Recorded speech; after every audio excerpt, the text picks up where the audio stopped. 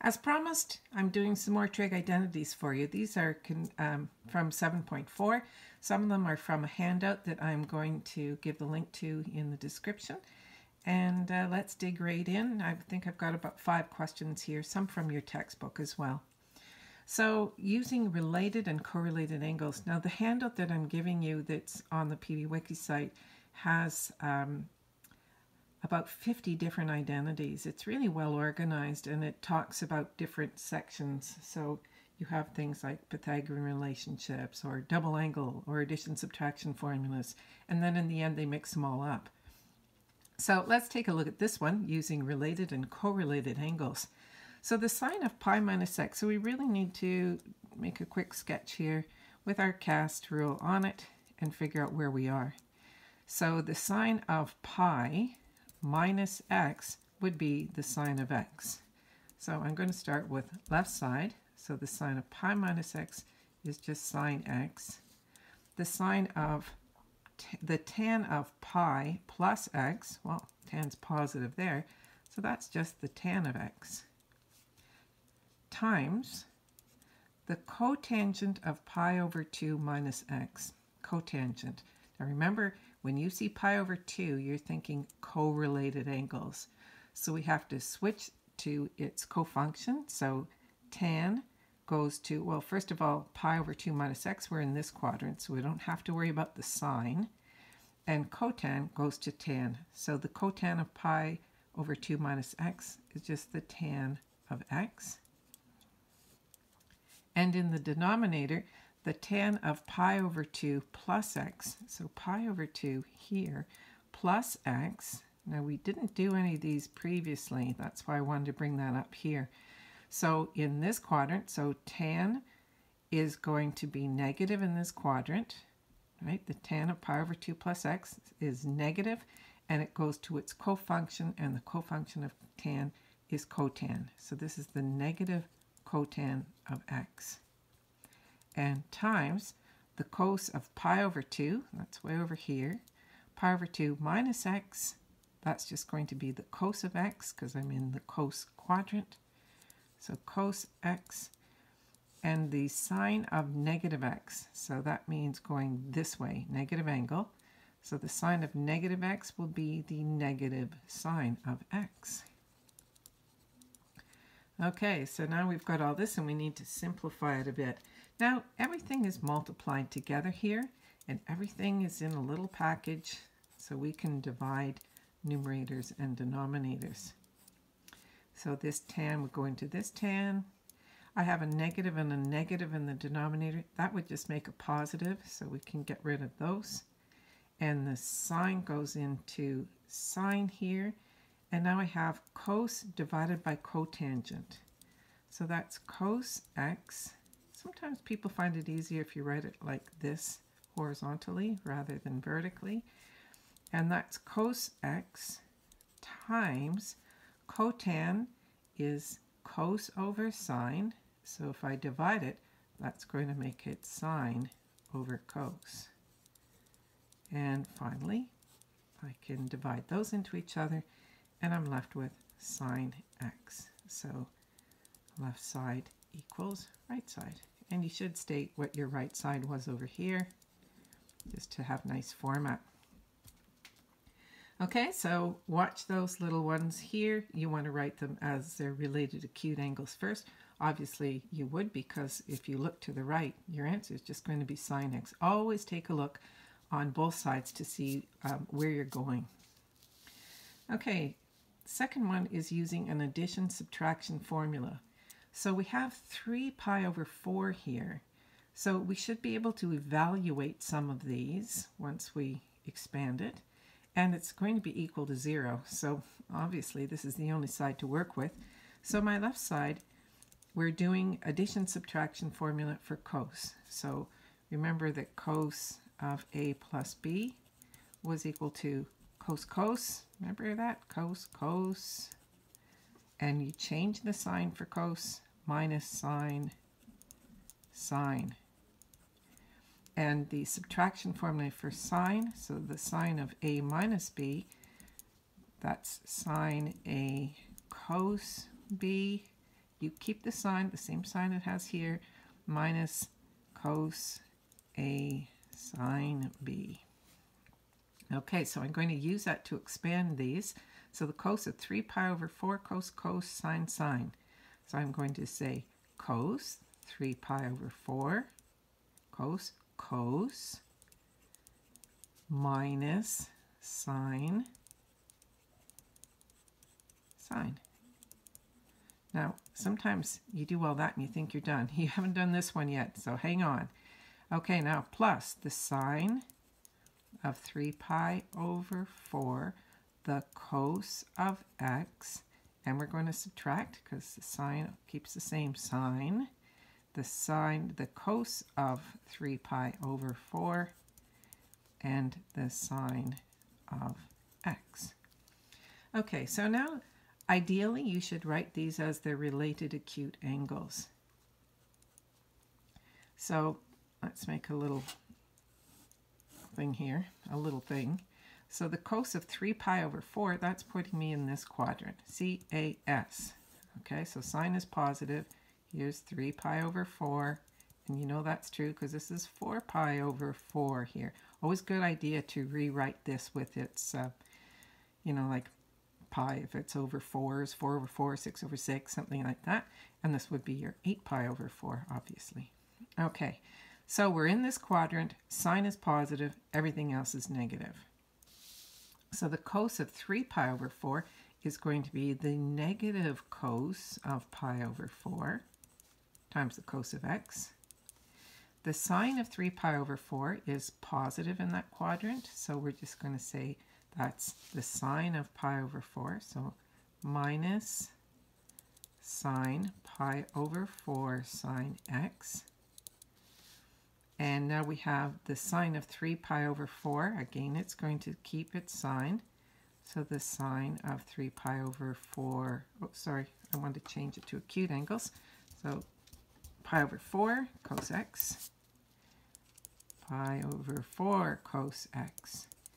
And the negative cos of 3 pi over 4, so that's going to be the negative of the negative cos of pi over 4, which means plus cos pi over 4 sine x.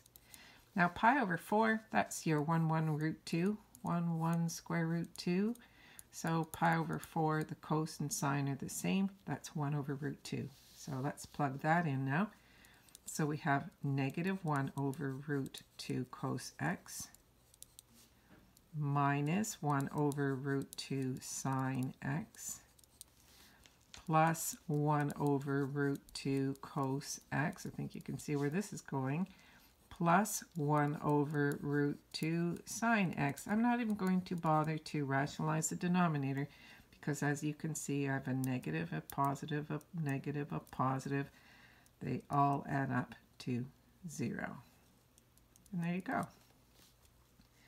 Okay, so that's an example with addition subtraction formula, finding the related acute angles first and then evaluating them. Okay, a little more difficult question might involve factoring of a difference of cubes, and that's what I'm going to do for you here. This one, it looks harder than it is, and sometimes, you know, you see those cos to the 6th x plus sine to the 6th x, so you should be thinking a sum of cubes like this. Remember this formula from, I don't know, we did that back quite a while ago. So before I start, I'm just going to leave the right side alone. I'm going to work with the left side, and I'm going to rewrite the left side like this. Cos squared x cubed plus sine squared x cubed. And that way you can see that this is like my a value and this is my b. So if I write that out now in factored form here, so that's going to be cos squared x plus sine squared x. That should be ringing a little bell for you. So that's my, remember this is like a and this is like b here. So I have a plus b times, now I'm going to square a. So cos squared x squared is going to be cos to the 4th x. Okay, so I'm just squaring this one. minus this times this, so minus cos squared x sine squared x.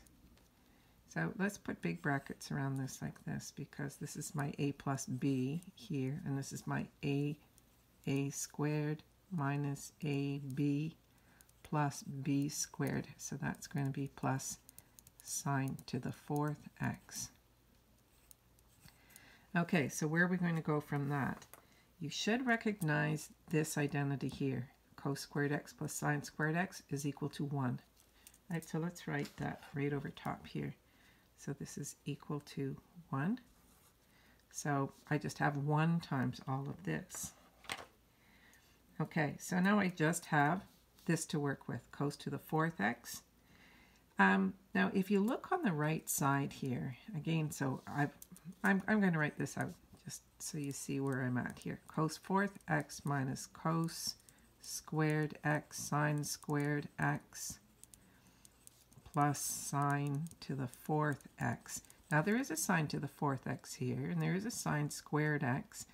But if you know, on the right side, there are no cosines, no cos, right?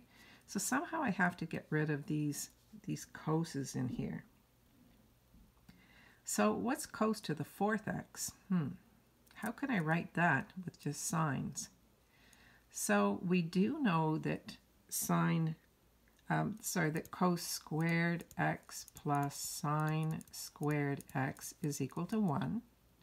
So a cos squared x would be equal to 1 minus sine squared x. And that's kind of the key to this question. So a cos squared x is 1 minus sine squared x. What would a cos to the fourth x be? Well, that times that, right? 2 of them. Cos squared x times cos squared x is cos to the fourth x. So I'm going to replace this by 2 of these. 1 minus sine squared x times 1 minus sine squared x. And that's just replacing this, right? All of this was a cos to the fourth x. Okay, so I've got rid of that. Now I still have the rest of this to deal with. So I have minus, where was I? Up here. So I have minus sine squared x, but I have to get rid of this cos squared x as well, because like I said, my answer only has sines in it, so I'm replacing all of those. So this cos squared x, and be really careful with your signs here. So I'm going to put a big bracket here as I replace this cos squared x with another 1 minus sine squared x. And that's going to be times sine squared x. Okay, that's all this, plus sine to the fourth x. Okay, it's looking kind of messy, but as we expand, you're going to see this is going to come out really pretty for you. So 1 minus sine squared x times 1 minus sine squared x. 1 minus sine squared x. Okay, so we've got 1 times 1, minus sine squared, so that's minus 2 sine squared x. And a negative times a negative is a plus sine to the fourth x. Well, that's good because I remember I had 3 of them, so now I've got 1. And I had 1 over here. Let's see what we can get out of this. So again, the minus, just be careful as you're expanding it. I think you can handle this one because it's pretty simple expansion. So I have a minus a sine squared x. That's going to be plus, minus a minus, right? So this times this, oh, just a minute, that's going too far ahead. That was the other one I was looking at. So 1 times sine squared x times minus is minus sine squared x. And minus sine squared x times sine squared x is sine to the fourth negative times a negative is a plus. So plus sine to the fourth x plus sine to the fourth x. I think we've got it now, right? So we have 1, 2, 3 of those. That's what we wanted. And I have 1 minus 2 minus 1 more. So there we go. We've got it. 1 minus 3 sine squared x plus 3 sine to the 4th x. Okay, so I hope you kind of stopped and tried that on your own to make sure you could do it. Okay, let's take a look at the next one. That was kind of a lot of work, right? But you just have to play around with them. Okay, 11H is from one of your homework questions, and I wanted to do that one because it's using a double angle formula. So we have cosecant 2x plus cotangent 2x equals cotangent x. Okay, so let's, oh, we didn't really finish this one nicely, right? You should have said right side equals blah, blah, blah, and therefore left side equals right side. That's a nice proof. Okay, so let's look at the right side over here. It's a nice easy one, so I'm going to just see what do I want to end up with here. Cotan, tan is sine over cos, so cotan is cos over sine. So I have cos x over sine x. Okay, so let's go to the left-hand side here now. We have left side equals cosecant 2x. Cosecant is 1 over the sine of 2x. Okay, and cotan 2x, so cotan 2x, again that would be, cotan is cos over sine, so that's cos 2x over sine 2x. Okay, so I've got that down. Now what am I going to do with my equation here? So sine 2x, there's only one formula for that. So that's 1 over 2 sine x cos x. And to this, in the numerator, the cos of 2x, let's get the denominator up first. So we have the same denominator here, no problem. Okay, and I'm looking over to the right side, so somehow I have to get rid of these cos x's, right, and a 2. So I have cos 2x. Now remember, cos 2x, you've got 3 formulas to choose from. So you want to choose wisely. And that's where the trick comes in. You have to think about your 3 different formulas for cos 2x, and how am I going to get rid of one of the cos x's? Obviously, you're going to have to use a cos 2x formula that uses cos, right? Because I got to get rid of a cos. So if you choose 2 cos squared x minus 1. Now this means I have 1 plus this, right? So I have 1 plus 2 cos squared x minus 1. So 1 minus 1 is gone. And look what I've got here now. I've got 2 cos squared x. I keep looking to the right side. You're going to say, yep, it's done. It's done. Sine x cos x. Oh, 2's cancel out. And this is like cos times cos over cos. So one of those with this one. And I'm left with cos x over sine x. Right down at the bottom of the page here. Never know how much room I'm going to need. So now I've proven it, it's done. Left side equals right side. And I like to say QED. Therefore, it has been proven. So that's 11H from your homework textbook if you're using a Nelson book. Okay, the other Nelson question I want to do for you is one that my students always had trouble with, and so I promised to do it for them, and I promised to do it for you. So what I've done here, here's what you're asked to prove here. Prove that secant t equals sine 2t over sine t, blah, blah.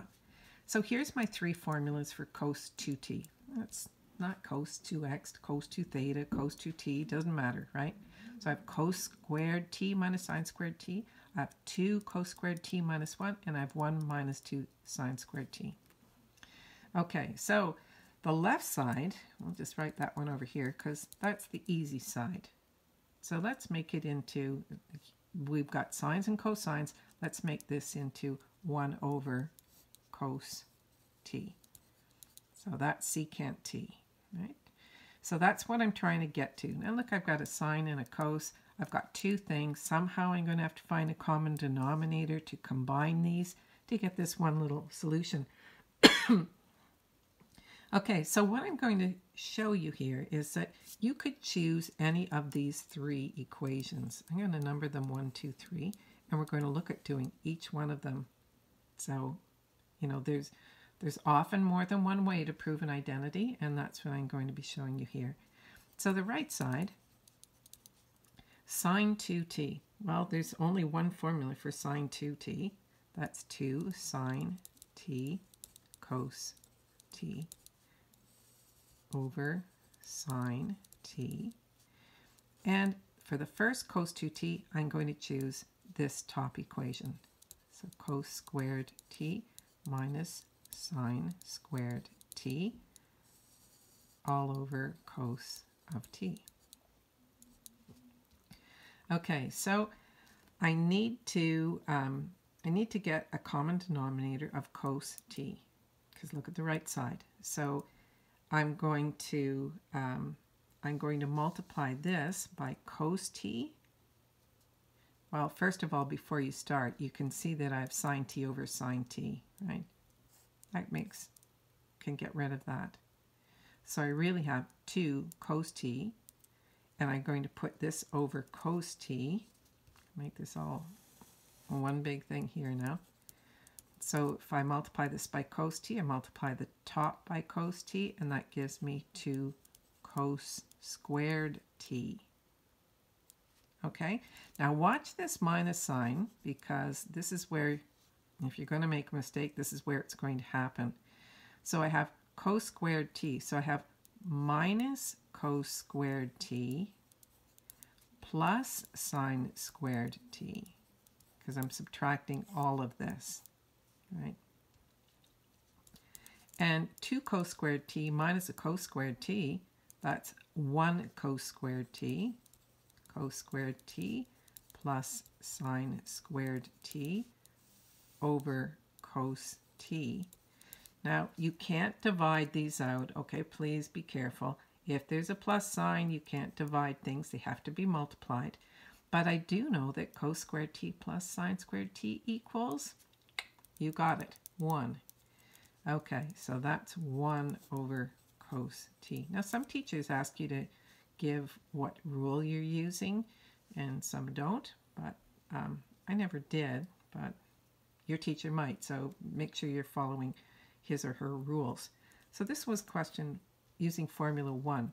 So let's try it using formula 2, which is 2 cos squared t minus 1 for cos 2t. Now this part of the equation from here to here is still going to be the same, right? Because I'm still working with this. So I'm just going to start with this part of the equation. So right side equals, so we're going to have 2 cos squared t over cos t. And now I'm just going to change what I put here. So I have minus, and again, be careful with your minus sign, put a bracket. And instead of cos 2t, I'm going to use 2 cos squared t minus 1. And then I'm going to expand by multiplying by negative 1 here. So I have 2 cos squared t minus 2 cos squared t, plus 1. Oh, that looks like the easiest one, didn't it? Because I'm done. Here's 1 over cos t again.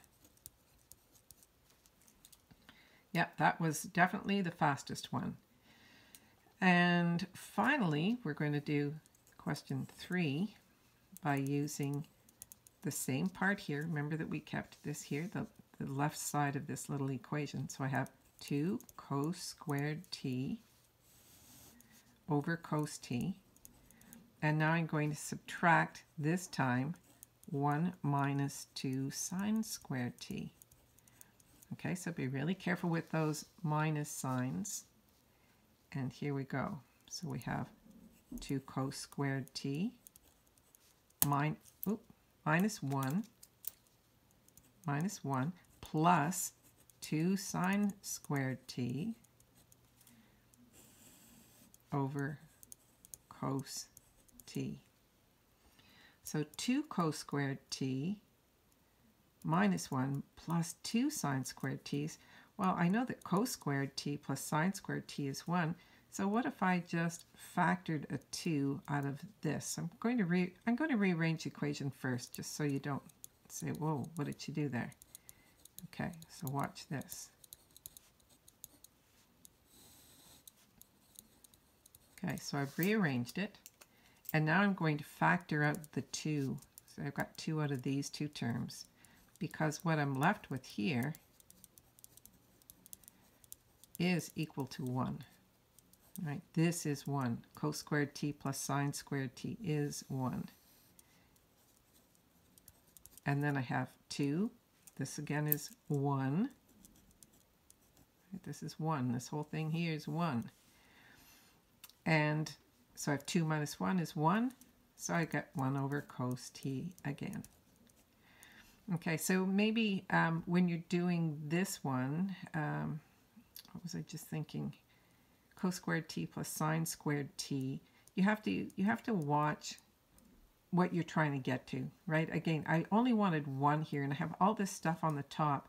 So somehow I had to make numbers only out of this, and that's how I knew to factor out the 2. So again, keep watch to the other side of the equation. Keep checking where you're going and where you're coming from, and what sort of substitutions you can use. And I think you'll be fine. Okay, so I hope those questions helped you. If you have any others you'd like me to do for you online, just leave a note in the comment. Please subscribe, like my videos, and make me happy, and I hope I've made you happy too. Bye for now.